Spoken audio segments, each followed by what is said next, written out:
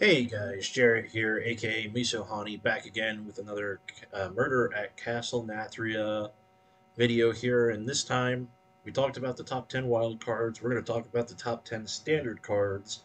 And here we're going to start out with a little bit more honorable mentions again.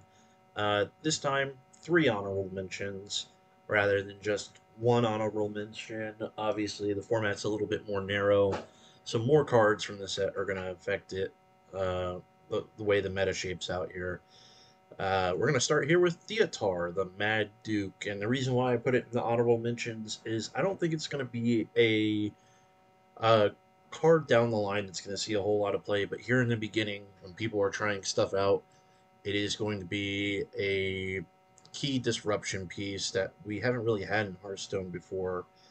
Um, this card seems like it's just really good at either high rolling your opponent um, and getting efficient trades in a different way. You're literally trading cards.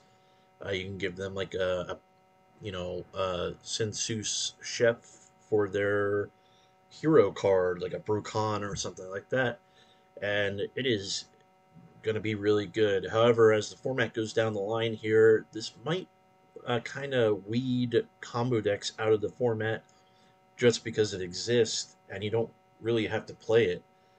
We've seen it in past metas that this happens, and I think it will happen again. That doesn't make this card a bad card per se. I think it is a good card, and that's kind of why it's here. So that's one of the honorable mentions, and another one is going to be the Mage card Frozen Touch. Uh, in both the reveal stream that Brian Kibler did and the theory crafting streams, this card looked really good. Looked better than what it does on paper, I would say. Uh, it's just super efficient. Like we've had 2 mana deal 3 before, but it's 3 damage to anything. And if you're playing the volatile skeleton deck, you're going to be trading off minions left and right, and you're going to be getting additional copies of this for either additional face damage or just contain the board a little bit more.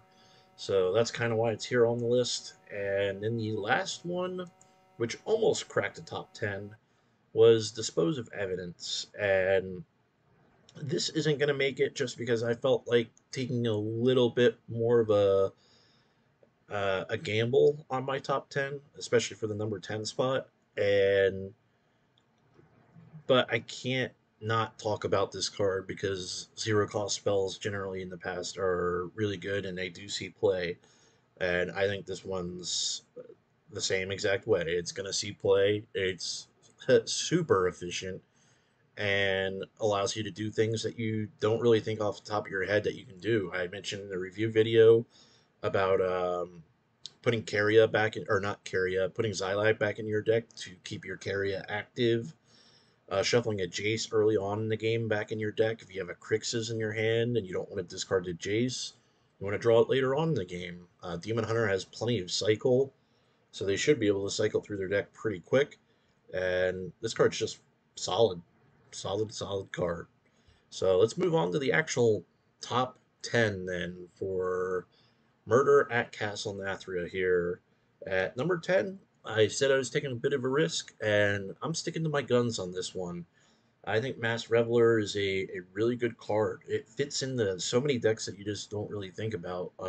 Beast Hunter, you can get a copy of Mother Bear. You can even get a copy of King Crush. Getting a quick 2 damage in there, have King Crush die, and then all of a sudden your revive pets are online. Uh, this is just solid. It's like an additional copy of uh, Asharan Saber, but you don't even have to have the sunken copy of it in your deck. That's really good. And maybe this opens up slots in your deck to where you don't have to play cards like Pet Collector, even though it's a really solid card. Maybe you want something else in those decks. Death Rattle Druid could play this card. Death Rattle Rogue could play this card. It can get you a Naval Mine. Um, the only miss really in Death Rattle Rogue is the 2 mana 2/2 with stealth, and it like changes into the a Death Rattle minion that you play. That's really the only miss there, and that's not necessarily bad even, because then you just get a Forsaken Lieutenant on the board for your future plays. So this card seems like it's really good, and that's why it's in the number 10 slot. And I think it's going to see a lot of play. At number 9 is going to be Wild Spirits. I was bouncing between this and Aralon, but Aralon just seems too slow. And even in the theory crafting streams, like generally, like if people played Aralon, this was the card afterwards that was really making the deck come together.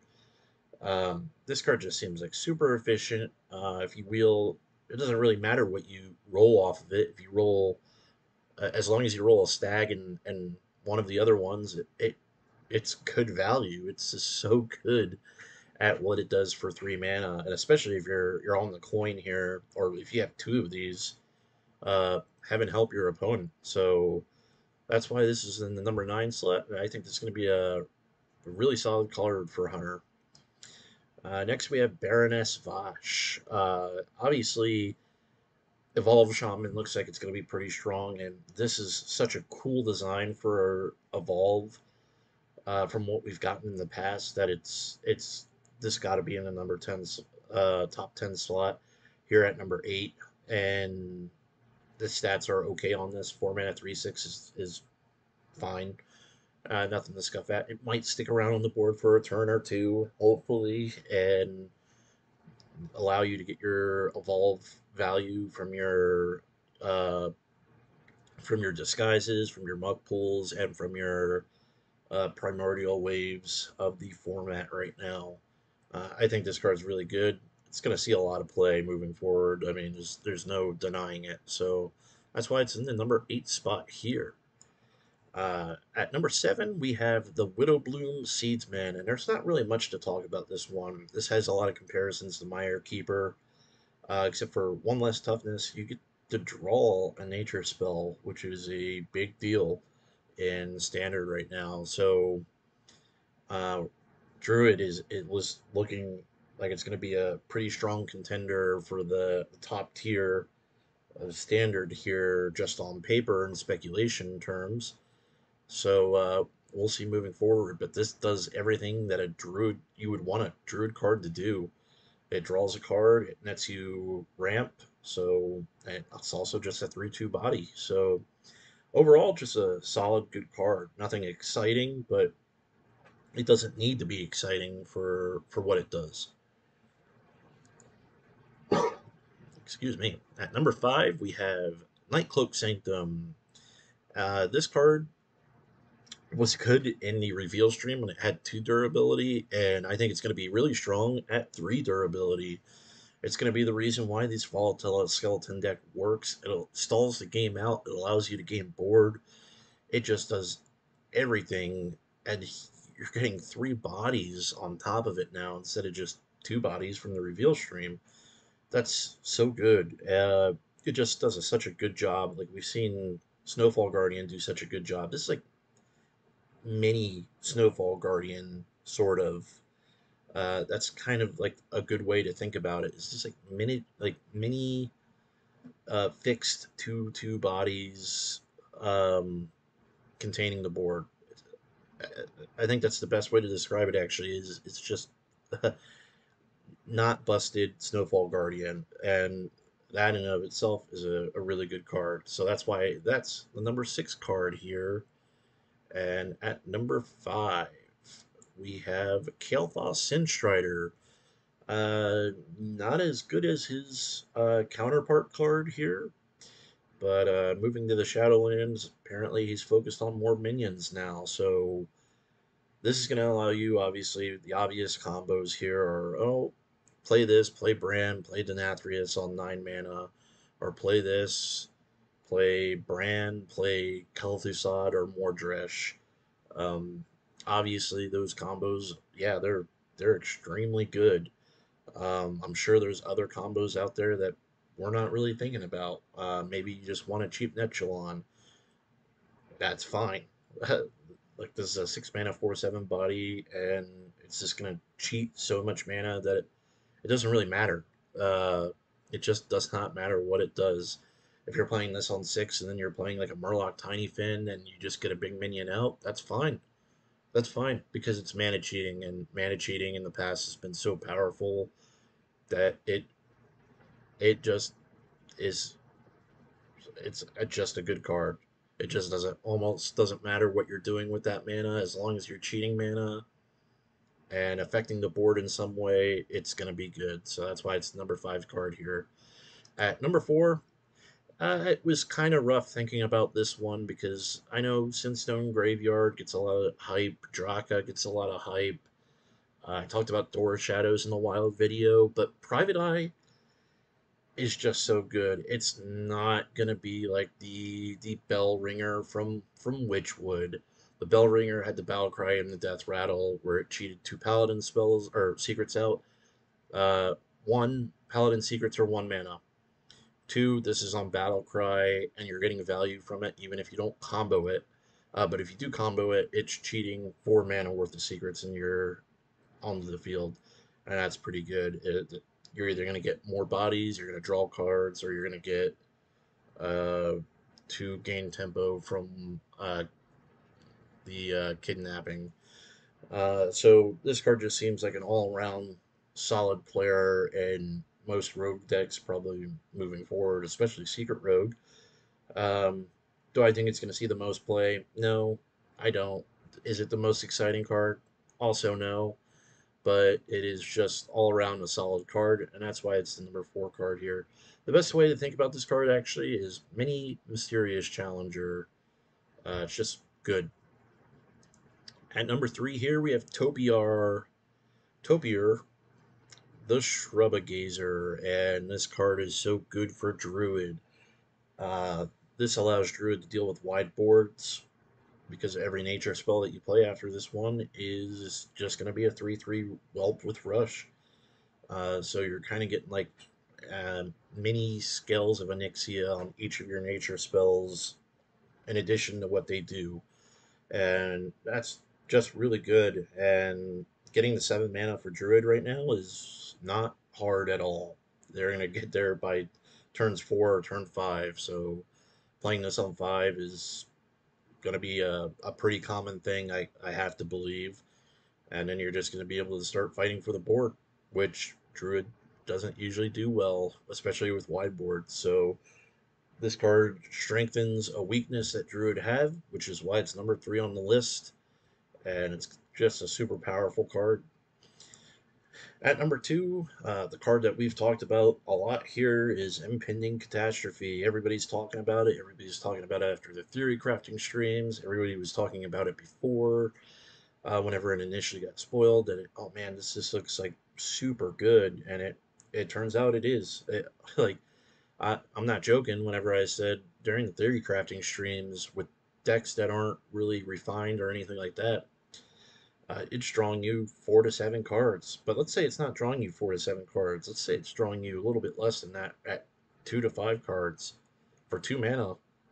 That's still really good in Warlock. That's already sifting through their deck with their hero power. So this card is going to be an all around formats all star. Maybe not arena, just because you don't draft a lot of spells, but you also don't have to draft spells to make this good. You can just draft imps to make this good in arena, and I expect it might be okay there even too. So that's why it's number 2 here on the list, and expect to be seeing a lot of this card played.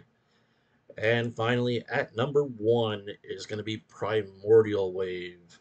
Whenever I did the review for this, I wasn't super high on it. I was actually more high on Muck Pools, and then after seeing it played, I think I just forgot how good Devolve really is as a spell.